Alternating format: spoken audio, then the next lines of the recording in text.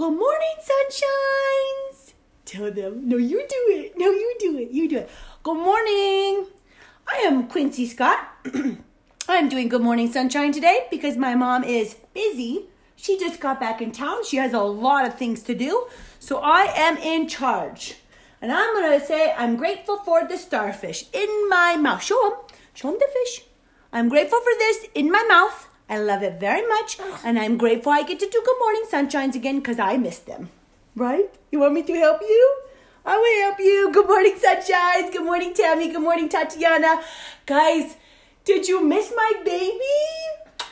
I missed my baby. I'm grateful for my babies and my family. Good morning, Karina. Good morning, Casey. How are you guys? Good morning, Keith. I know you're thinking, man, Cal, can you smile any bigger? Probably not. I'm just so excited to be here. Good morning, Rhiannon. Good morning, sunshines. Back from Colorado. Yesterday, well, I guess yesterday I was at the airport, but every other day we've been out by oceans and suns and warm weather. And now look out there.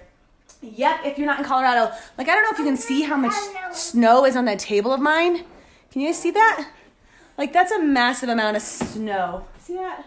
Right there. I mean, it's a good amount of inches. Anywho, so I'm grateful for being back in Colorado. You guys share Good Morning Sunshine, hashtag GMS as you jump online, and then share with me something that you are grateful for. We practice our miracle morning together each day. Good morning, Monica. How are you? By sharing our gratitude, of course, which is something that snaps us out of it, and it really grounds us in our life, right? Grounds us in what we're happy for in this moment. And it's going to be a lot of what we do in November. I'll explain a little bit of that to you guys. Quincy wants to be in Good Morning Sunshine, but not really, you guys. He wants to throw the star down. So sorry, maybe he'll join us for you guys. Get in a second here. Yes, now you want to be up here. And then we also practice our savers, our silence, affirmation, visualization, exercise, reading, and scribing. Hi, Q. Natalie says, hi, Q. Good morning, Michelle. How are you? And on Wednesdays, it's Tuesday, we focus on our affirmations.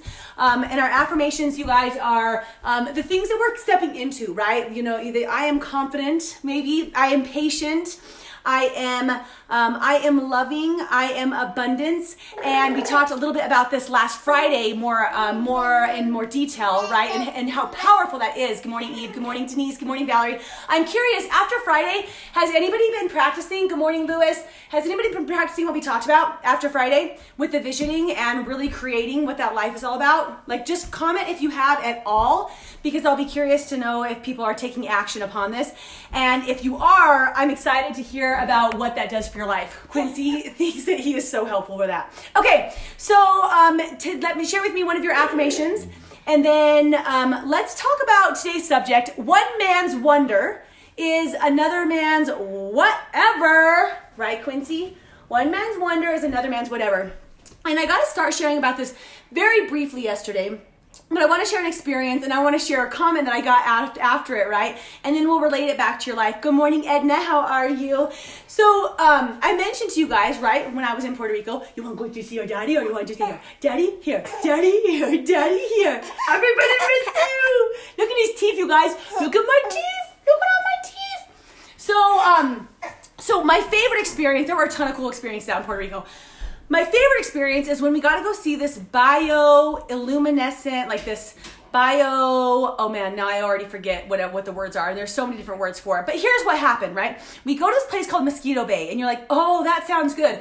And we go at 7:30 at night when it's dark, when you know mosquitoes are going to be popping, and I'm already like covered in mosquito bites. You're like, I'm not so sure about this. And we go, like, we don't know, like, nobody knows where they're going, right? Like, make sure, like, we're going to Mosquito Bay, put on your mosquito repellent, but it can't have any DEET in it, so it needs to be like the weaker kind. I'm like, oh my God. And make sure you can wear something that you're going to get wet. And you're like, oh, like, this sounds a little sketchy, right? So that's what some people are thinking. I'm like, adventure, like, let's see what this is going to be like. So we go down, we meet this guy who puts us in a van, and we have a bunch of us that get in this van, and then we start driving down this road that's like, like all over. There's like dips and there's bumps, and we're like going through lakes practically. And then he acts like we get stuck in a part. He's like, ha ha ha, it's so funny. And I'm like, it really actually was so funny, but we really weren't stuck. Good morning, Shayna. Good morning, Jennifer. Good morning, Raina. I know Quincy is so cute. Did you guys miss him? I missed him a lot. So, okay, so there's this whole like adventurous part that we're going down to this place, right? And then we get there and we get out, and it smells like ka. I mean, really it smells like this intense, like sulfur, strong sulfur mixed with ka, right? And you see these kayaks. So this is where the adventure is going. We're going kayaking, right? And you have to step out, and it's all in Spanish, right? Because everybody there, except for me and another guy, are fluent in Spanish. And we're trying to pick up what he's saying. He's like, watch out for the chocolate. I'm like, what is he talking about? Is there like cow poop we're walking through? But he's like, the mud is like chocolate. So you walk through this like rich, deep mud that like goes up to your ankles, right? That smells so bad. And they put your kayak, your vests on you, and then they partner up. And my girl Yolanda, she's freaking amazing. She's never been in a kayak in her life. And we're like, okay, like it's dark out. It smells really bad. We've got our, we're in Mosquito Bay. Let's go kayaking. Like, yay, right? Good morning, Janice. Good morning, Stephanie. So we get into this boat. And they start to explain in Spanish, so I'm still not exactly sure because he's talking about things like microorganisms, which is a pretty easy Spanish word, but and all these different things where I'm like trying to keep up with, right? So anyways, we start paddling out, you guys, and as soon as you get away from this little like crest that smells like caca, like it opens up and like it is unbelievable. Like you look up and you can see every star in the world. It's like you could reach up and touch the stars. And I'm sure there's places where the stars are even more miraculous than this, but it is just simply freaking amazing. I'm taking you guys there with me, okay? So you have to imagine this, right? So you go through all this experience and you look up and it's like, oh my gosh, there's barely any clouds that are around. There's stars glowing. Like, you know how here we're like Big Dipper right away, Orion's Belt right away, because those are like the stars that you can see. But there you're like, I don't even know where the Big Dipper is because there's so many freaking stars. I can't even find it. It's so amazing, right? So then we're looking up and it's beautiful. And you look down as we're paddling and I'm, helping the girl Yolanda behind me. Like we're like learning how to kayak. And we're paddling, and you look over at your paddle, and my paddle's glowing, right? It's glowing this like blue, beautiful color. And like, wait, is that just the light bouncing off the water? Like how sometimes that does. But no, like my paddle is glowing, right? And then the girl behind me is like, look down, and we're in glass bottom kayaks, and we look down, and there's all these sparkles and glitters that are green and blue and vibrant that are like whoosh, like bubbles, like going through the boat as you paddle. So you see this this glowing blue, like whoosh, each time you paddle a kayak, and then these beautiful colors below you. And as we get out further, the colors become more vibrant and more vibrant and more vibrant, right? And then finally we have like little stops where we stop, and he would explain to us what's going on and how this natural wonder, it's one of the natural wonders of the world in Mosquito Bay, is this bioluminescence in these microorganisms that I touched on yesterday briefly, right? Have basically, and I don't know because it was explained to me in Spanish and I don't really remember my like 11th grade biology, but like basically it's a process of photogenesis, right? Where they're absorbing the light throughout the day, and then at night they drop to the bottom, and as you stir them up, you're activating them so that motion lights them up. And I would dip my hand in the water, you guys, and my hand would be covered in sparkly glow. Like it was so freaking amazing, right? So we go through and we are learning about the process, and you get to see like brighter colors, more vibrant colors, and you look up and there's the colors of the stars. I'm like, oh my God, this is an amazing experience. And one of my favorite things about it, you guys, is nobody could have their phone out. Like you couldn't snap shots. I shared a picture of what it would have looked like if I did have the proper camera and ways to do that, because people have taken pictures, right? But you can't take a picture of this experience. You can't capture it. It's kind of like, you know how the most beautiful moon or the most beautiful like star-filled sky, it's like you can never just pull out your iPhone and get the photo of it. You have to be there to be really in it, to really experience it. You know what I'm saying? And I love that part of it because everybody was so present and everybody was removed from social media and from the noise and whatever, and they were just there. They just got to be there and be in it, right? So for me, one man's wonder, right? This was my one man's wonder, and it was wondrous. Like I stepped away from them. Like that was freaking amazing. It was unbelievable for me. And I've had other experiences in my life where it's been like, wow, I get to have this experience. And I've heard about other people creating experiences in their life where I listen and I'm like, I take myself there. I'm like, I want to create that in my life. Like that's something, there was a story that one of the guys in our company, he had this incredible experience at these Iceland blue lagoons where he's like underneath the water and the water's crystal blue, right? And the waters are warm because it's a spring, and as he's underneath, it starts to snow on him. And they actually do massages like while you're in this water and there's snow and it's bright, vibrant and blue and warm yet cold. Like these things, these experiences that are like, wow, experience that only so many people get to do because you have to make the effort. Like you have to make the choice, like when we were talking about last Friday, to create that as a part of your vision of who you're becoming and what you're going to be able to experience based upon your idea of abundance versus scarcity, and training your RAS to find the things around you. That might be too much if you didn't listen to me last Friday, but if you did, you know what I'm talking about, right? Okay, so here's the thing. One man's wonder is another man's whatever. So after the trip, right, yesterday, the day before, we're getting back in our car that we had rented for the island, and we're going to go pick up the guy. We call him Kansas because he's from Kansas. We're going to pick up Kansas, and he's, throwing us in the car so he can take us back to the ferry, so he can take us. And we had asked Kansas when we picked us up, like, how long have you been out here? And he's like, 8 years. I'm like, that's awesome. He's got this like little place. So he's living the island life. He's renting some things out. It's funny because his car is still set on the hour of Kansas time. He's been here for 8 years and he's still like on Kansas time. Was cracking us up. So anyways, we're telling him, he's like, hey, did you have fun? We're like, oh my gosh, it was amazing. So then I pipe up, I'm like, oh my gosh, the Mosquito Bay was absolutely fantastic. And he was like, ugh, yeah, I have to do that every time I have friends that come out here. And he's like, wah, wah, wah, right? My wonder of Mosquito Bay is 100% his whatever. His like FT whatever. I do not even, not even interested. And you could tell by his attitude and his perception of that experience, it's just not something he's into.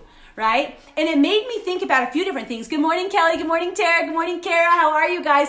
It made me think about a few different things. Number one, awesome, right? If my wonder is his whatever, no problem, because every single one of us are different. Good morning, Lauren, right? And my wonder doesn't need to be Kara's wonder, doesn't need to be Tara's wonder. Not at all. But you can't say that it's not your wonder and say it's your whatever if you never give it a shot and take the experience. Because I think some people excuse the wonder and make it their whatever because they're too scared to go after it. Does that make sense? Like you're like, oh yeah, that doesn't sound like whatever, Cal, that sounds pretty cool, like whatever, Mosquito Bay, glowing water, but like not for me. And it's not because it's not for you. It's because you're too scared to go after it. Or what if you do all that and you go after it and you get out there and you're like, it was just okay, right? Like that person that tells you all about the movie that's supposed to be so good, and then you see it and you're like, well, that was kind of let down because I thought it was going to be so amazing, right? But I think number one, are you going? Come here, everybody want to see you again. Everybody want to see you again. They want to see those doofies of yours. So number one is that our wonders don't have to be the same, obviously, right? Like some people think children are a wonderment. For us to be able to have babies, that's a wonder. For some people, that's a whatever. They're like, no, thank you, okay? And that's awesome. That's perfect. We're all different. So accept people for their difference in wonders and whatevers. It's okay that we're not all the same, okay? So there's one thing, accept that.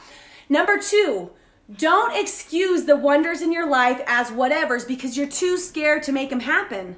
Don't say, well, that doesn't seem that cool because you're just trying to be that cool. To say it's not that cool because you're not willing to put in the work, the effort, the idea, the planning, the changing your RAS and your subconscious to create beautiful things like that in your life because you're not willing to put in the work to go and do it. Oh, Gabby misses you too. I hope it's not snowing tomorrow so we can come into the club, right? It's not snowing, but maybe not blizzarding. But otherwise Friday, right? We'll do Friday. So it could be, babe. It could be that, you need an awakening because you're excusing potential experiences in your life as whatever's because you're too scared to go after them. So that's number two. And I want you to look at dobre rano. I just have to say it every time, Martina. Those are, I guess it's actually dobre noc there. Is it good night already? I don't know what time it is there. So those are a couple things that I want you to look at today in terms of thinking about the experiences that are available for you in your life And one, accepting that it's okay if we're not all the same, but don't let yourself get out of jail in terms of like, I don't have to experience that because you don't want to put in the effort to go after it, okay? Because there are so many wonders. There are so many. I mean, that's one small experience that I got to be a part of, right? And I would love to hear, I would love if you guys could share with me, whether you want to private message me or really if you want to be public about it, if you would share below this, what's one of your favorite wonders that you've had in your world? And I'll do a separate post too, because not everybody watches Good Morning Sunshine, but like, what's one of those experiences that you're just like, oh my gosh, and maybe you don't need to do it again, you don't need to do it 100 times, but doing that once was just something that you encourage other people to get out of their comfort zone and go do. Because for some of us, like, I've never thought about going to the sand dunes. I've never been thought about traveling to see a pyramid. I've never thought about learning how to surf or jumping out of a plane or something that you just should try this once. Okay. So what's one of your wonders? If you're committed, okay, share one of your wonders, and also I would like you to commit to realizing one of your wonders that are on your list. Your wonder list. Get it? Wanderlust, wonder list. Something that you want to go for in your life. Okay. So, good morning from snowy Colorado. Guys, say hi to Quincy. Make him laugh, Josh, so they can see his teeth. Go. You're going to make you laugh. You're going to make you laugh. Boy, you could see your tooth. Ah, there they are. Look at all those tooths up there. I leave and I go for one day and you have tooths. My goodness. Okay, guys. I love you all. We love you all. Say bye-bye. Say bye-bye to my friends. Bye-bye to my little friends. Tell me if you guys commit, yes or no. This is a new thing he does.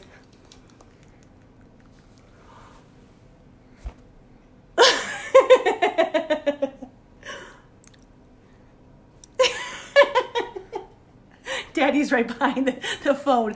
Oh, God, we think it was so... Oh, my gosh.